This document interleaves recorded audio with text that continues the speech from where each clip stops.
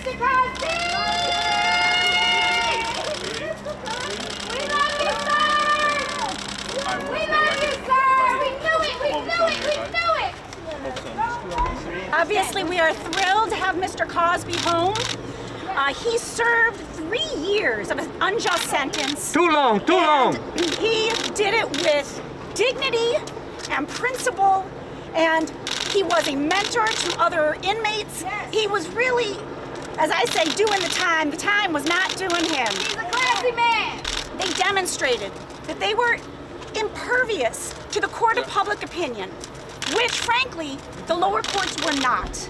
Mr. Cosby, we knew all along he never should have been prosecuted for this. He had every right to rely on the prosecutor's word.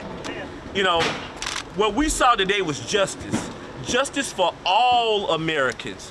Mr. Cosby's conviction being overturned is for the world and all Americans who are being treated unfairly by the judicial system and some bad officers, because all officers are not bad.